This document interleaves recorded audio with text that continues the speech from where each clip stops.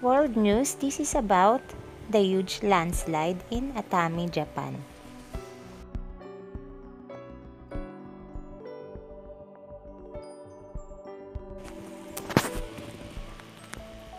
Japan was hit by a landslide that swept away many homes and 19 people were missing in the Shizuoka region last Saturday, July 3, 2021, after days of heavy rain.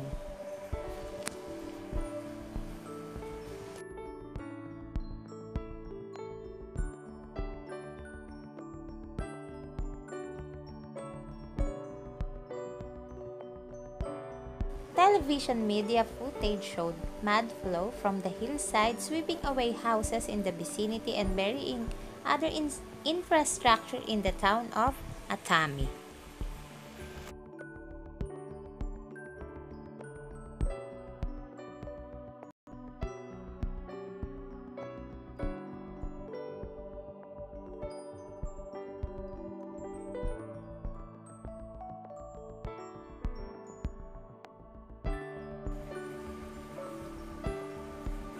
People around the location scattered to run away. The whereabouts of 19 people were still unknown after the landslide, as per Shizuoka prefectural official in charge for the disaster management, as they told this to AFP.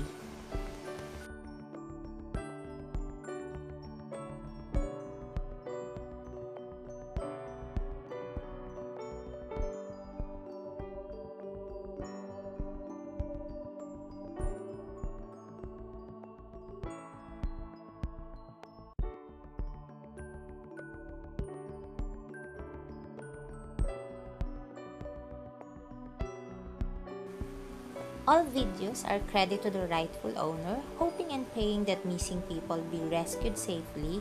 Condolence to those who lost their loved ones on this tragedy.